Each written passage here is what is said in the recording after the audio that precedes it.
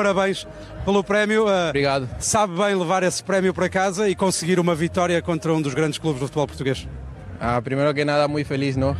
Creo que el equipo ha hecho un gran partido y agradecerle a todos los compañeros que han hecho un gran trabajo, entonces creo que nos merecíamos la victoria y contento, muy feliz por anotar mi primer gol de la temporada. Foi uma época um bocadinho de altos e baixos para o Famalicão. Hoje a equipa entrou em campo já tranquila, sabendo que nada do que pudesse acontecer no campeonato podia colocar o Famalicão em problemas, e isso sentiu-se. Os jogadores sentiram-se mais soltos hoje. Sí, la verdad que sí, sabíamos lo que teníamos que hacer.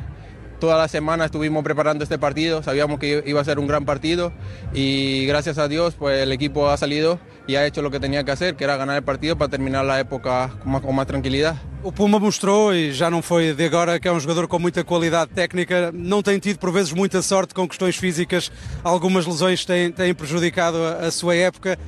Este golo tem um sabor especial também por isso? Sí, sí, creo que era algo que venía esperando hace mucho tiempo, sabiendo que la época pasada había tenido una lesión muy importante y esta temporada también tuve otra lesión, pero trabajé mucho para este momento. Por eso que antes estaba llorando un poco de emoción y solo agradecerle a Dios por la oportunidad que me da jugar el fútbol y jugar aquí en Famalicão.